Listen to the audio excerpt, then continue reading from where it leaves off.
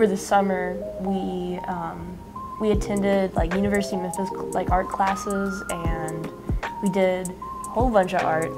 I don't know, it was really awesome, and there's lots of artists that like came in, like local Memphis artists and stuff that we would see, and then the very end of the month we went to New York for a week, and we got to see some really cool New York artists, and we got to like tour their studios, and we went to a bunch of different art museums, obviously.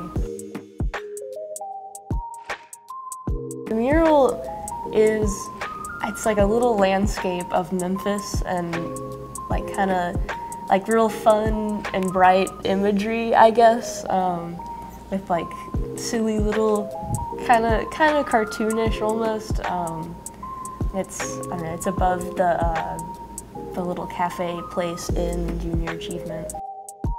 So I went to Middle Tennessee over the summer, and I took 2 studio art classes that were equivalent to a college art class but shorter, and I also took an art history class.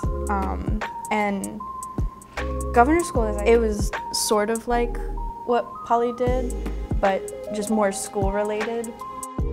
The things I'm most proud of are definitely working on the float for the Christmas parade, and also having pieces put up in school galleries, and I had a piece put up in the Memphis airport. I was really proud of that. Spillman is definitely a highlight. He's one of the best art teachers I think any of us have ever had. For sure. Yeah, I'm really glad that I have him as a teacher.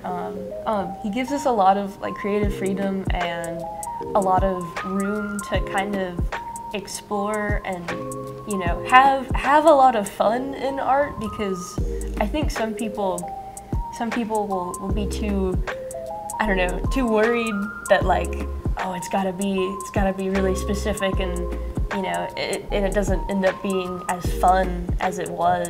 But I feel like with Mr. Spillman, it's automatically fun. Day one, he encourages all of us to learn what our own thing is and do that, rather than like saying this is what art is and it's just one thing and you have to do that and your art has to look good. He wants everybody to find the thing that works for them, and that definitely makes our program stand out over others, I think.